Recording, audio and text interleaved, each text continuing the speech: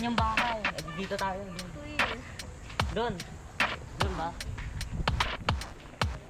Saan ba tayo pupunta? Dito. Dito tayo. Nandito yung pupuntahan. Eco Theater. Dito. Saan? Dito? Dito. Dito. O, dyan. Dito. Kasi dyan yung bahay.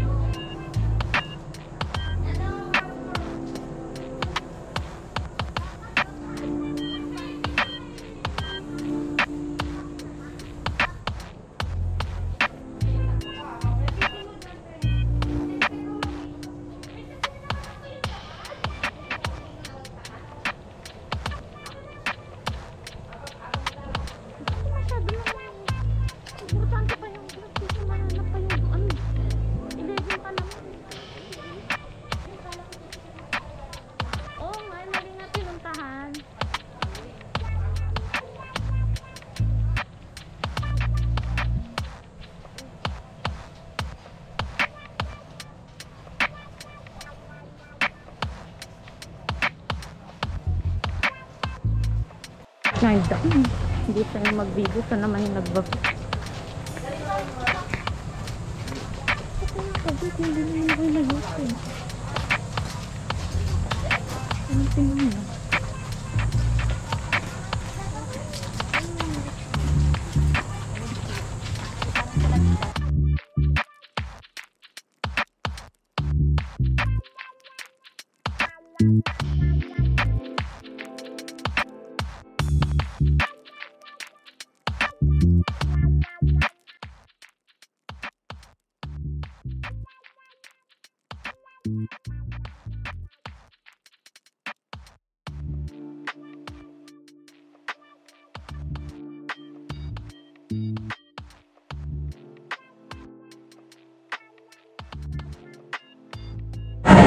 Hello!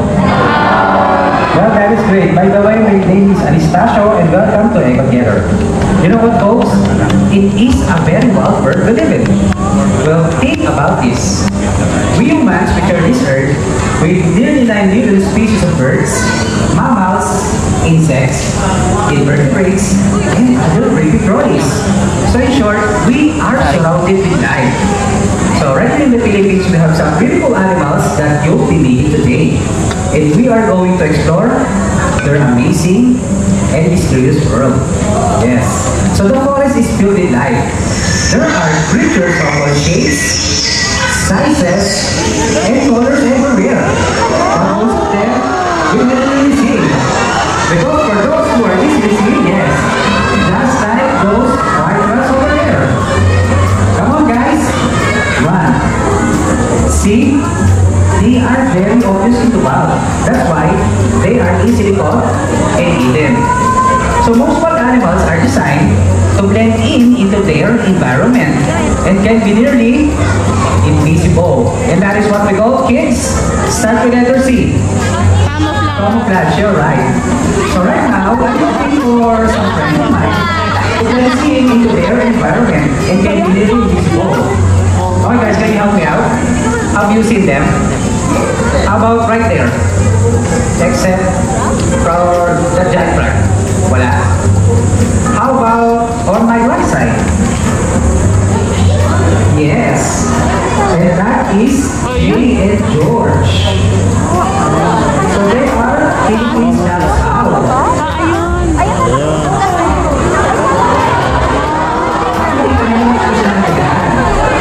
So they and George are not more active trees. They are more active at night. And they have special feathers that help them out sounds so that they can stop their prey more easily. And owls, they also known as a silent flyer, just like this. Okay, watch this, guys. Okay. We fly away. And that is Twilight, our Philippine grass owl. Mami po na yun? Oh, Twilight, you can do it. Okay, at least that goes. Okay, meters. Okay. So folks, would you like to see him fly again? This time I'll be needing a gentleman. I need a gentleman. Raise your hand. Ayun, kuya. Sir, all you have to do is go to trainer Paul and listen to his instruction. Okay?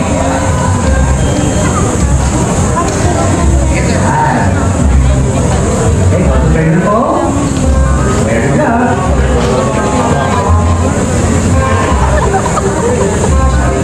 Okay, stand the seat. There you go. Face that way. Okay, Twilight, you know what to do.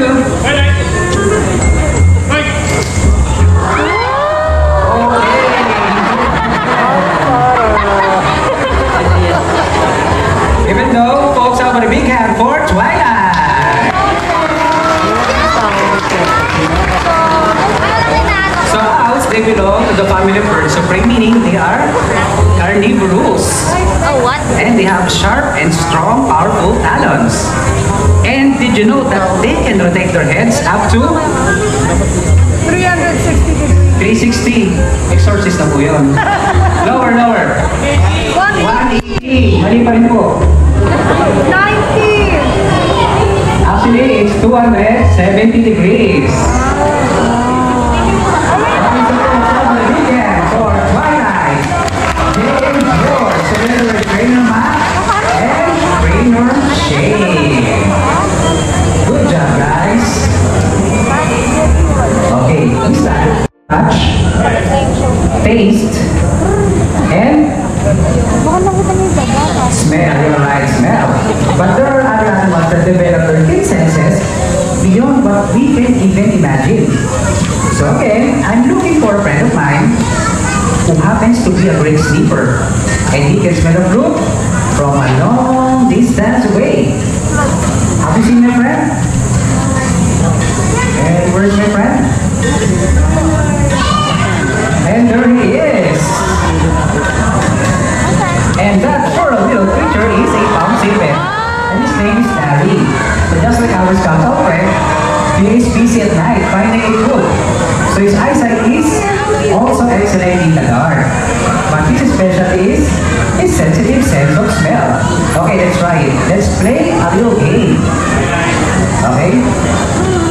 So I have three bamboo right here, and I'm going to put a fruit under one of his bamboo cup. So his job is to sneak it out. And he will show us that he found the fruit by flipping the bamboo cup over using his spoon. Okay? Jerma, can I have some fruit, please? Wow, a tasty banana, my favorite. Okay, I'm gonna put it on bamboo cup number 2. Okay, Larry, whenever you're ready, find looking for us.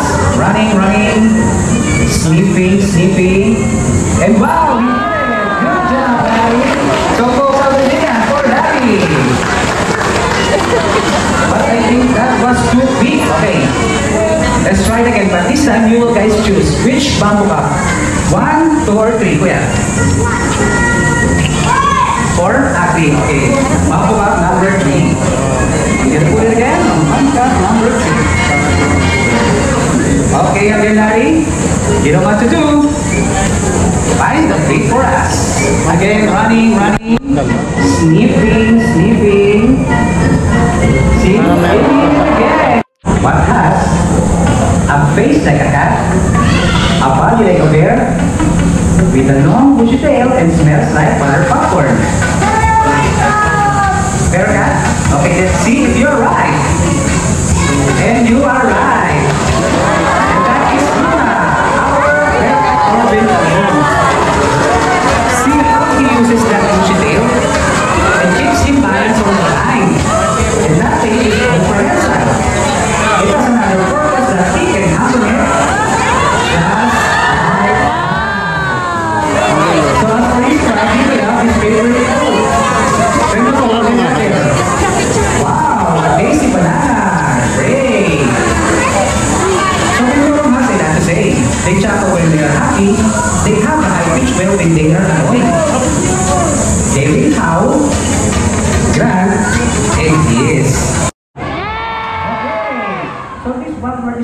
wild and crazy. Imagine, spending half of your life looking at the world upside down. Babalik ka. Parang hirap po, di ba? Well, there are other animals that do just like that. Do you have any idea? Animal, hanging upside down. Bat. Okay, let's see if you're right. And yes, you're right. And that is Bamboo, our giant blue bat. I say giant because he is one of the largest bats in the world.